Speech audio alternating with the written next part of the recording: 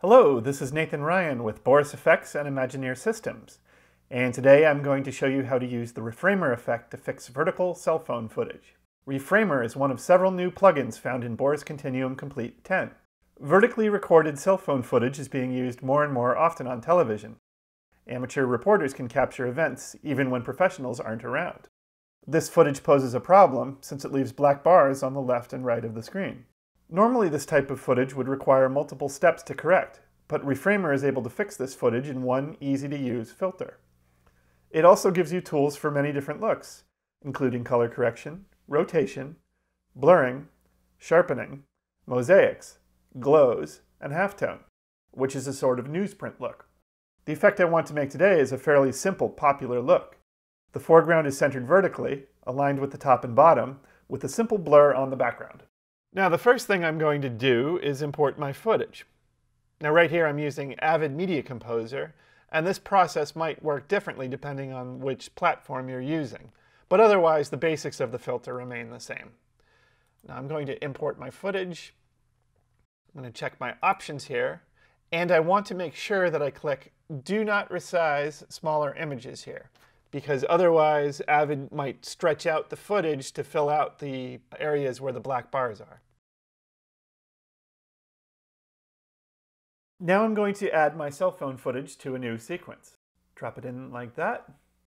And then in my effect palette, I'm going to go up to BCC Image Restoration, and then go to BCC Reframer, and drag that onto the clip. Now I'm going to go to Effects Mode. The first thing I want to do is get rid of these black bars on the left and right. So I'm going to go to Foreground Setup and adjust the Crop Source Width slider. Now I want to adjust the size of the foreground. I'm going to go to Foreground Transforms. These sliders affect the size of the image. Scale X stretches it horizontally, and Scale Y stretches it vertically. And I don't necessarily need to do that for this particular project, but I'm just going to use Foreground Scale Master Post. Now I want to sharpen this a little bit. I'm going to go to Foreground Effects and click Foreground Sharpen On. As you can see, these sliders can have a fairly dramatic effect on the image. I'd like to just make this kind of a subtle sharpening with a fairly small sharpen radius. It was a little bit cloudy this day and the footage is a little bit gray, so it could use a little bit of color correction.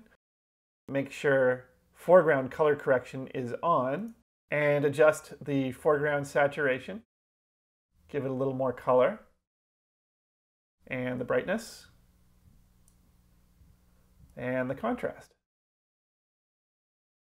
And it is worth noting that we also have access to a foreground drop shadow, and that gives you kind of standard drop shadow type controls. That can be very useful for giving your foreground a little depth, but I'm not going to use it for this particular video. Now I'm going to work with the background a little bit.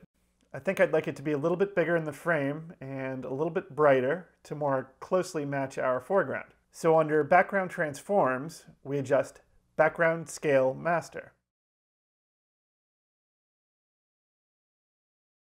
Now that we've fixed the size, I'd like to work on the look of the background. We have a number of different options besides blur.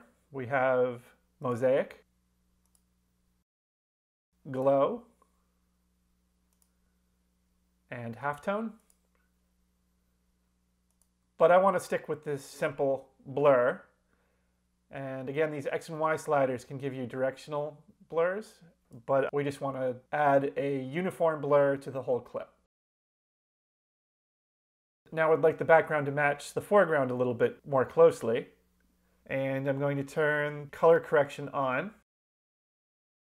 And just like we did with the foreground, I'm going to up the saturation, the brightness, and the contrast. So now that I've got a look that I like, I'd like to save this as a preset so I can apply it easily to other clips. While I'm on this clip, I'm going to go up to our preset drop-down menu. I'm going to save this. I'm going to call it Lake. We're going to drop a second clip in to our sequence. and apply Reframer again. Go to our effect editor and select Load from the preset drop-down menu. There I'll find my preset lake. And as you can see, everything is as it should be. One note, the next time you start Media Composer, you'll see your preset in the drop-down menu.